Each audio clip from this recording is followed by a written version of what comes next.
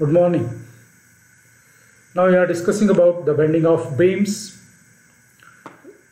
A beam is defined as a rod or a bar having uniform cross section. The cross section may be either circular or rectangular, whatever it may be. And this uniform bar or bar of uniform cross section is homogeneous. It should be homogeneous.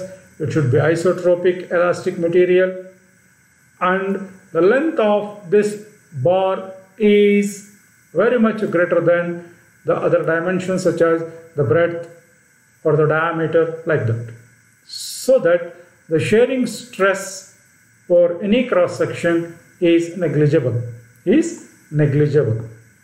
Now a beam, the beam that we have defined over here, a beam is nothing but a rod of uniform cross section which is homogeneous and isotropic elastic material whose length is very much larger than the other dimensions such as the breadth, the thickness, the radius, etc. And the shearing stress for any cross section is negligible.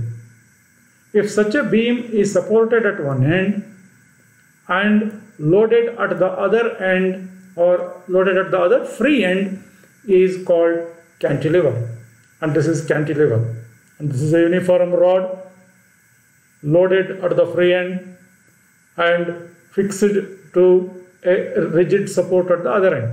And this we call it as the cantilever. And this beam is considered to be made up of a large number of thin horizontal layers as shown in this figure. This rod is considered to be made up of a number of such layers. I have shown only 3 layers in this figure.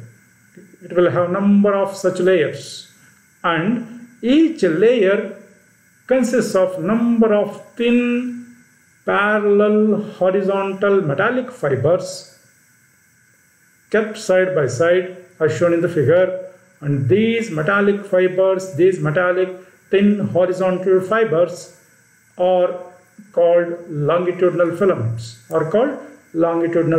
These lines are called longitudinal filaments, which are thin metallic fibers kept horizontal.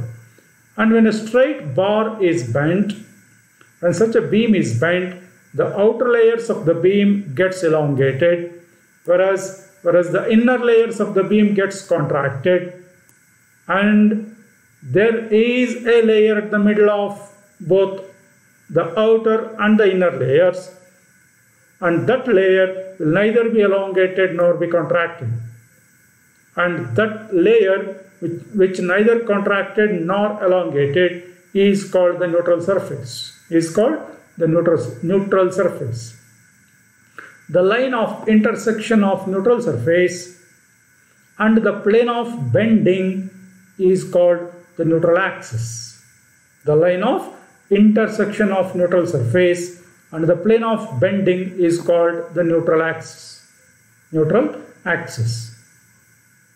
Now, let us discuss about the bending moment. In order to find the bending moment, we consider a small area delta A, shown over here, delta A, lying at a distance x from the neutral axis EF. This is the neutral axis EF. From the neutral axis EF, we have considered a small area delta A, which is at a distance x from the neutral axis EF. The force acting on this area is F is equal to stress into dA. Stress into delta A is the force acting on this small area. Or F is equal to Q into X by capital R into delta A, where Q into X by capital R is called the stress. Now, moment of force about this axis EF is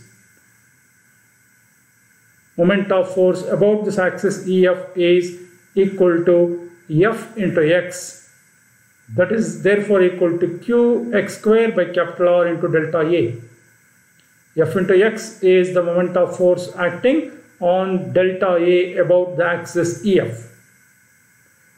Since the moments of the forces acting on the upper and the lower halves of the section of the neutral axis are in the same direction, the moments of forces acting on the upper and lower halves of the section about the neutral axis are in the same direction, and therefore the total moment is given by the expression sigma qx square delta A by capital R, that is equal to q by r into sigma delta A into x square. Now, therefore, bending moment is q a k square by r. Q a k square by r is the bending moment, where k square is nothing but the radius of gyration of this ABCD, radius of gyration of ABCD, and the same ABCD you can see here, ABCD, and this ABCD has bent. The outer layer gets elongated, the inner layer gets contracted, and there is a middle layer which neither elongated nor contracted, and this middle layer is called the neutral surface. Neutral surface. Now, and A is called the area of cross section of the beam. Small a is called area of cross section, k square is called radius of gyration. The quantity A into k square is called the geometrical moment of inertia represented by Ig. Therefore, Ig equals AK square. Moment of inertia of the section ABCD about the neutral surface EF. Therefore, Q A k square by R can be rewritten as Q by R into Ig, since A k square is Ig.